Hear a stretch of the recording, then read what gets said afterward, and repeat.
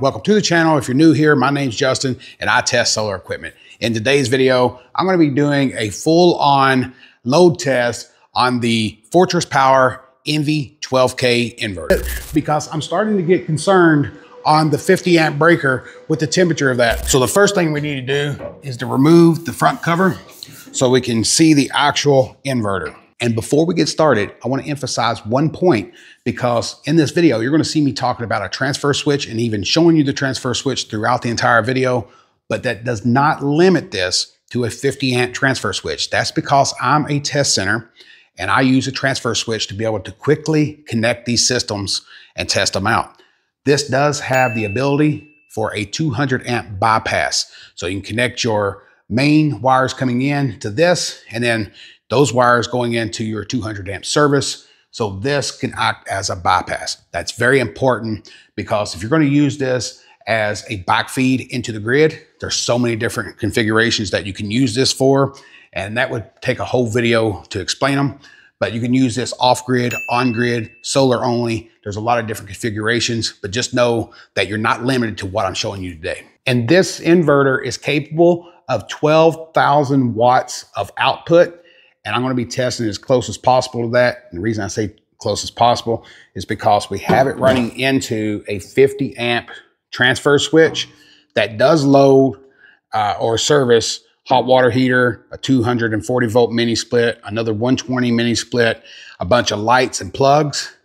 But being that this is only 50 amps, and if we push that to 12,000 of output, then we may trip that 50 amp breaker. This is 9.6 kilowatt hours of capacity and 9.6 kilowatt hours of capacity with an E-way. And I have a video already put out on the pros and cons of this, and I think you should probably check that out after this video. So if you're interested in that, I'll leave it at the end of the video and in the description below to a link to that.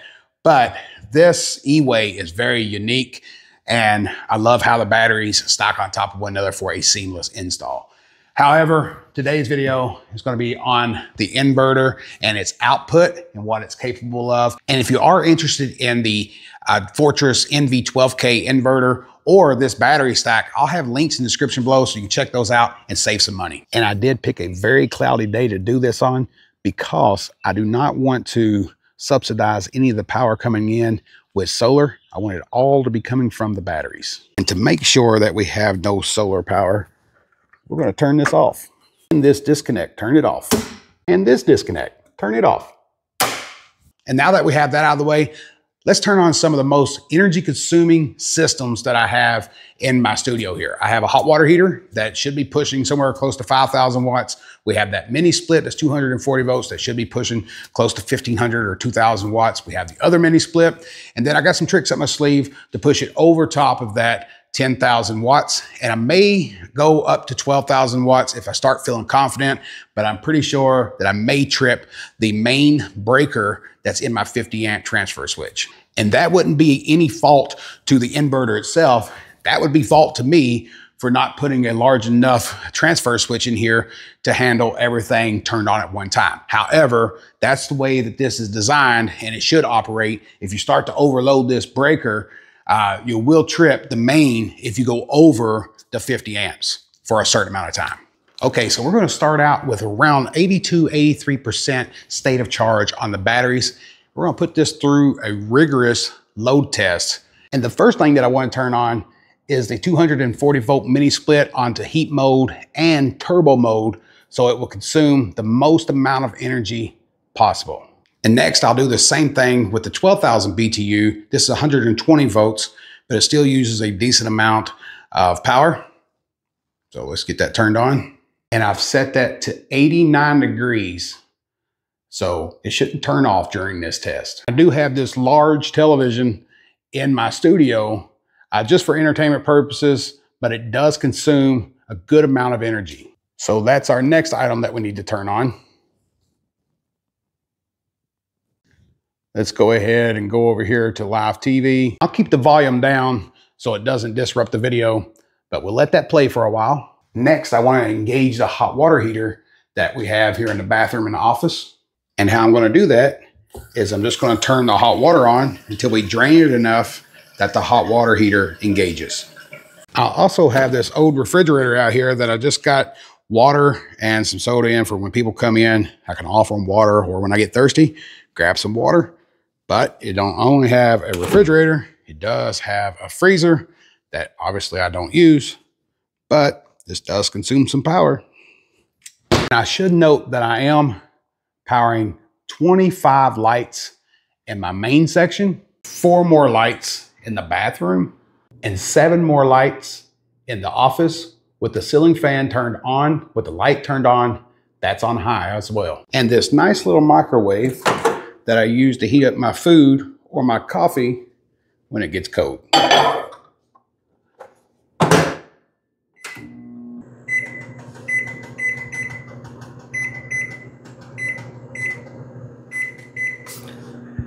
That's going to get that coffee really hot. We have it running right at 12,000 watts.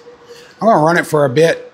I don't know how long I can keep that microwave on, but we're pushing right at the max.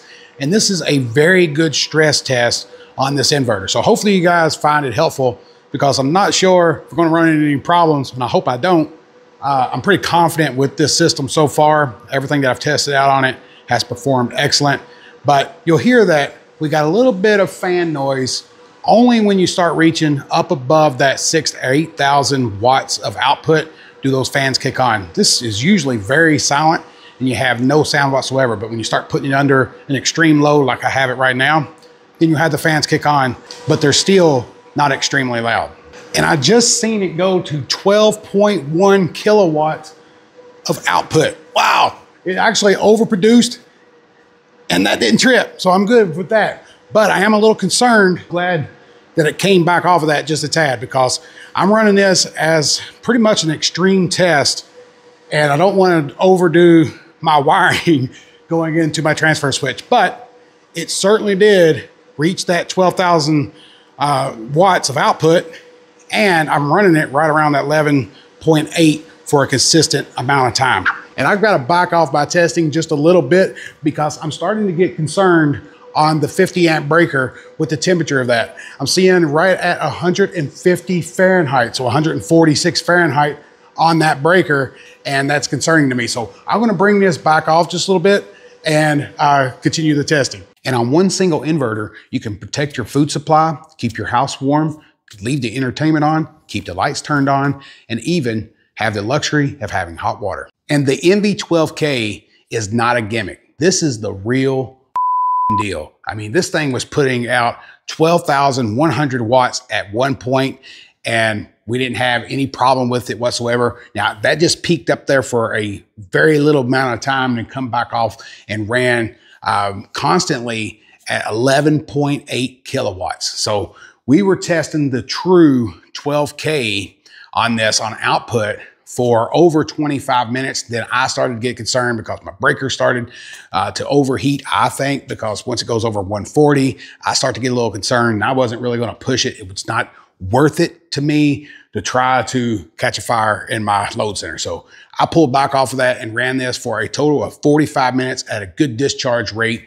And we discharged the batteries over 35%. So we did a pretty substantial test on this, and everything passed. And I'm extremely happy with the results. And if this type of content is your thing, you might want to consider subscribing to the channel. If you haven't already, tap that little notification bell so when I put out videos, you get notified. I got all kinds of new videos coming up that I'm so excited to share with you all. I just can't talk about them just yet, but I think you're going to really find them interesting.